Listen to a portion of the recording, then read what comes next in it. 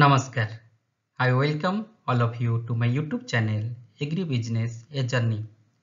Today I will discuss about measures to control inflation. Inflation means when more amount of the money running after few amount of commodity. If you like to check inflation, then definitely you have to check money flow into the market. In this context, inflation can be controlled through monetary policy, fiscal policy and non-monetary policy. Monetary policy has been governed by the Reserve Bank of India, whereas the fiscal policy has been controlled by the Government of India. In this direction, in monetary policy, Reserve Bank of India used different type of the instruments in this direction. One of them is the bank rate, second one is the repo rate, third one is the reverse repo rate, fourth one is the CRR, cash reserve ratio, and fifth one is the SLR, statutory liquidity ratio. Both CRR and SLR is called as the variable reserve ratio for control the money flow into the market. Bank rate means when the Reserve Bank of India lend money to the commercialized bank with certain amount of interest rate.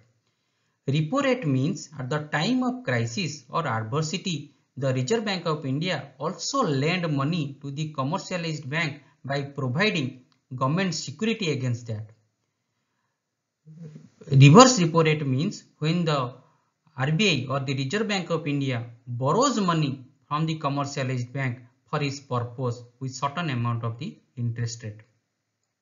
All the commercialized bank deposit cash and gold under the custody of Reserve Bank of India.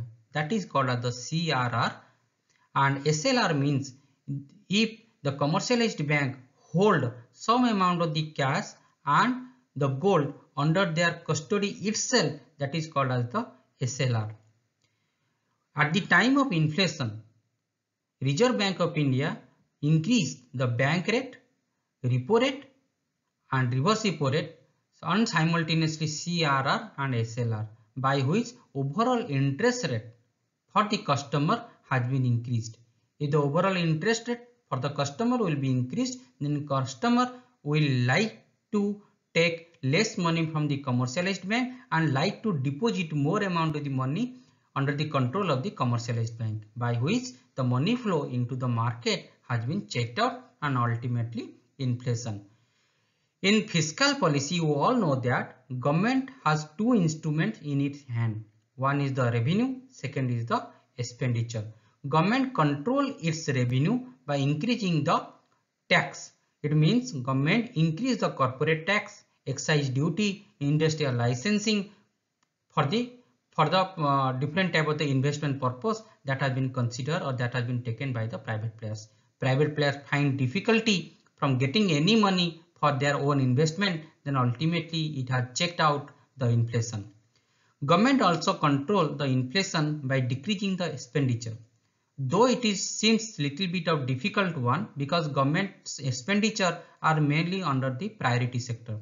Government put in maximum expenditure on education, health, military, hospital. In this condition, it is very difficult to withdraw back money through this type of the priority sectors. So fiscal policy mainly connected more towards the revenue or excess revenue, or by more connected to the increasing the tax rate rather than the controlling the expenditure.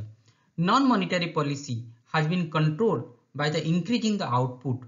Normally, if your supply will be increased in the national boundary, if your supply will be increased at any manner, either by increasing the output, by decreasing the export, or by increasing the import. In all these conditions, then aggregate demand will be controlled at its lower level. In this way, you can control the inflation. Government also control the wage rate, that is increasing wage rate, by negotiating with the trade union as far as possible. Government also control the inflation by converting the money flow from the non-priority sector, or converting the investment flow from the non-priority sectors to the priority sectors by price control mechanisms. If the price control mechanisms will be proper, or the resource use efficiency or resource use pattern will be the proper, then definitely your inflation will be checked out or controlled. Government also try to rationalize the supply and demand as far as possible. Rationalize means if there are one place where supply is quite higher and another place where the demand will be quite higher, government will try to connect both supply and demand as far as possible, by which any type of the inflation can be checked out. In this way, government or the monetary policy or the Reserve Bank of India or through different type of the non-monetary policy way, government or the situation will be controlled, or any type of the adverse situation against the inflation can be controlled. Thank you all for the watching my video.